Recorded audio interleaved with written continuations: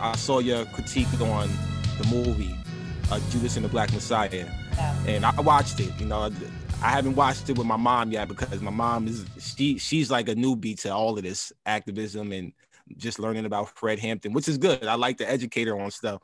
But I can't watch movies with my mom. Sorry, she's gonna kill me for saying this because my mom just talk. I gotta watch the movie by myself first and then go there. That's me. I can't do that. Gotta absorb it first. It was you know, from my opinion, it was very good. I guess it's a good start for those who haven't done their research on him or heard any of his speeches or things like that, don't know anything about the movement. It's a good movie to watch when it comes to that. They are missing a lot of things to me. I felt like they could have put in, you know, a lot more, but we know how Hollywood is sometimes. So what is your perspective on it? How did you critique the movie?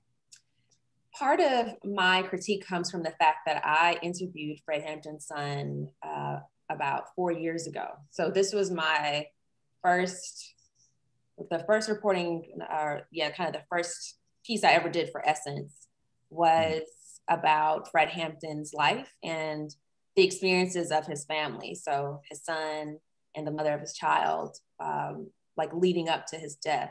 So I had like hours long conversations with Fred Hampton Jr. And I know that they consulted a bit on the film.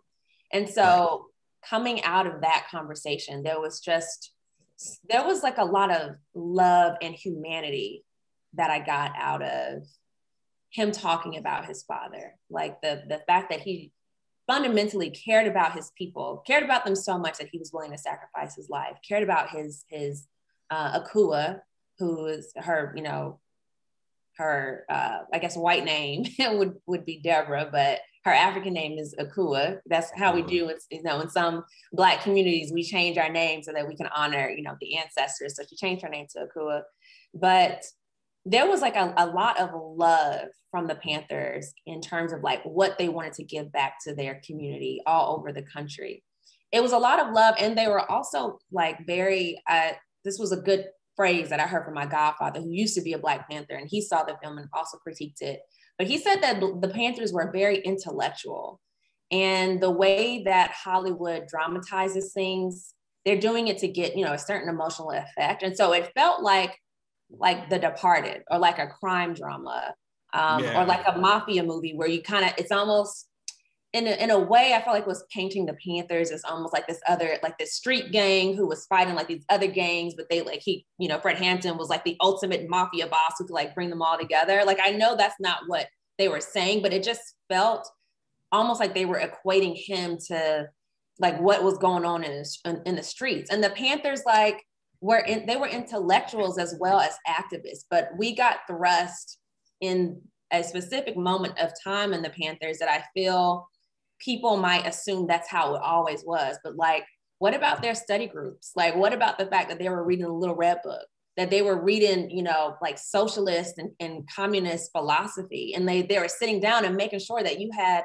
political education classes before you even were handed a gun. So it's not like everybody was out here willy-nilly like cops and robbers shooting. Right. Like, you literally had to get a book and study all this political theory before you even like thought about self-defense. And so that was a way for them to vet people. And so I work with a social justice organization called Operation Power. And we actually just had an event where we interviewed Fred Hampton Jr. and his mom. They talked about some of the details that they proposed for the film that didn't, you know, make it. And so they wanted a copy of the Little Red Book, like sitting in that office, because that was like critical. Like, the theory was critical to their work.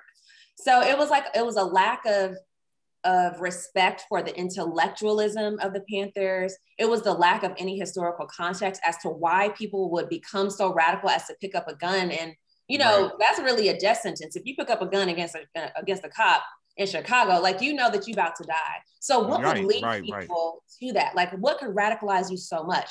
You know, so even like a little 2-minute montage showing that they assassinated Martin Luther King, like, you know, well, actually that was a year later. He was assassinated in 1967.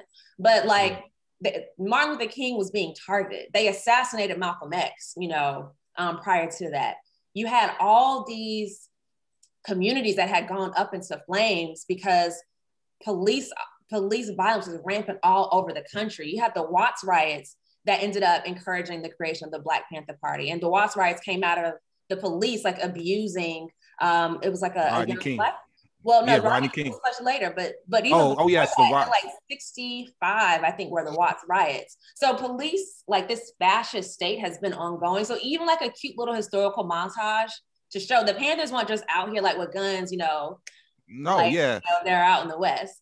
You know. They didn't, and that's what when I watch these type of movies that Hollywood do, you know, that's what it's for. It riles you up. It gets your emotions going. After you watch a movie like that, you're like, you know what? I can't do this shit no more. And it's not the history that you will want to really take away from that movie. I want to learn how they implemented the school system with the children, the free programs, the free lunch. Those type of things weren't exposed until the Black Panther created those things for their community. Right. Yeah, Chicago was that example. The free lunch exactly program, there was actually like a model that the country used for their free lunch programs throughout all of our public education systems. Absolutely.